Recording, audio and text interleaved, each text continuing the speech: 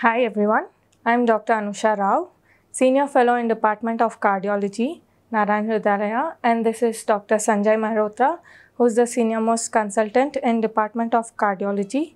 We are here to discuss about the various non-communicable diseases like stroke, high blood pressure, high cholesterols, and its various effects on cardiovascular systems and the need of change in lifestyles to prevent such non-communicable diseases. Good morning. So, what is the reason for increase in non-communicable diseases like stroke, dyslipidemia, or high blood pressure in the current scenario? So, if you look at the current status of what is happening to our way of life and our lifestyles, the two most important things which have changed, I feel, is our dietary patterns have changed, and also the way we live our lives, value of what kind of food we eat, how many times we eat food, and the availability of food with ease, and especially the processed food, along with lack of exercise, lack of physical activity. We have increased burden of what you call as non-communicable diseases, which includes hypertension, diabetes, and effect of these drugs on most important of being what you call as the cardiovascular disease, which deals with the diseases of heart, for example, heart attack, angina, and an effect of that which results in significant mortality and morbidity of general population, where there is more heart attacks, there is more failure of heart, which ultimately what happens after the heart attack.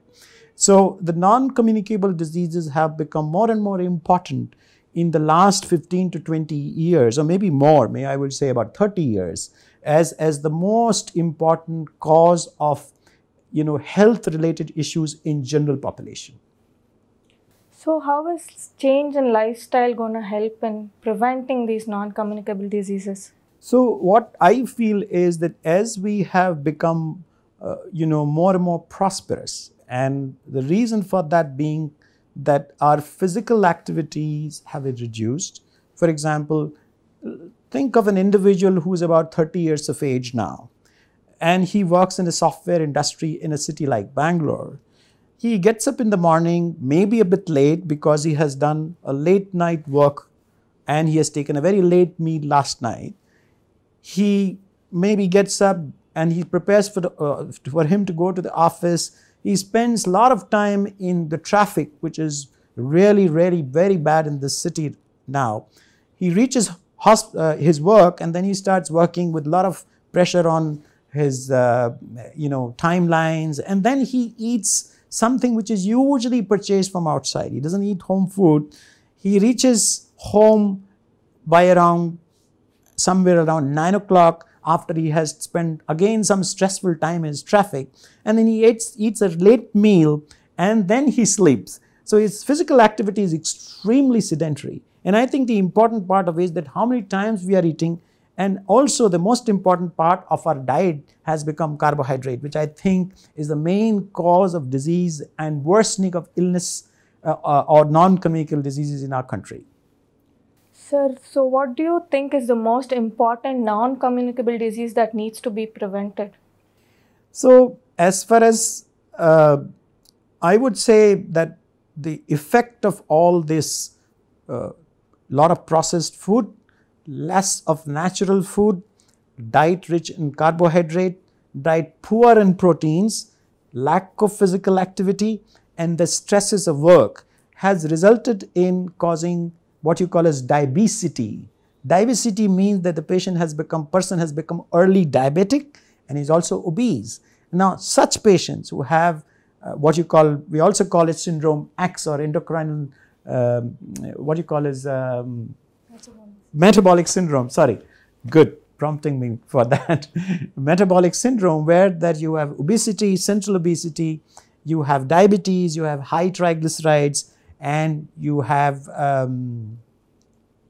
waist-hip ratio, which is higher. Such patients, such people, which we find, I find almost anybody who was above 35 years of age has central obesity in this country. I don't find young people fit and fine. They are mostly obese in the center. And that is where importance lies. So prevention of diabetes and prevention of obesity, and I think you can probably call it first prevention of obesity, which leads into prevention of hypertension as well as diabetes, and thereof reduction in the prevalence of non-communicable diseases, like which have effect on your heart, which have effect on your brain, which have effect on your kidneys, which have effect on your eyes. So these are the things we need to prevent. Yeah. What is the value of stress in lifestyle, sir? So as I said, that the stress is not necessarily just always, stress of work. Even a stress of driving a car can be stressful, because, I have seen people shouting inside their cars, and when nobody can listen to them because they're all in air-conditioned cars, and there is pollution outside.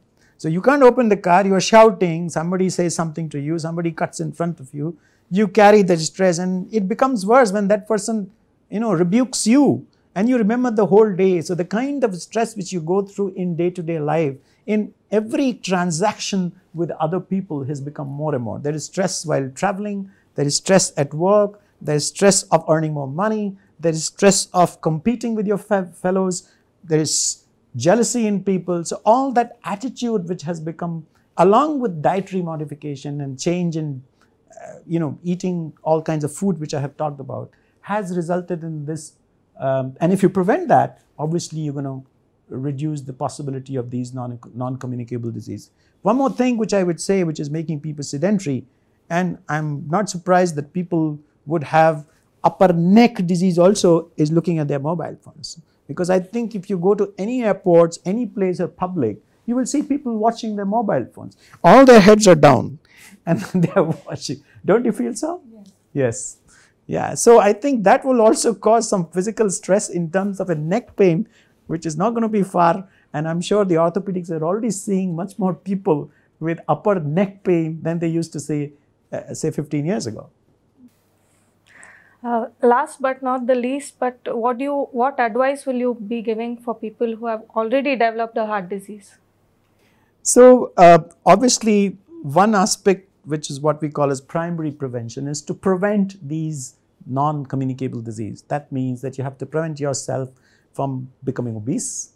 That will result in possibility of being not hypertensive. That also will result in possibility of not becoming diabetic early. And because these diseases, if they come earlier in life, your possibility of becoming a heart patient is very likely in the early life.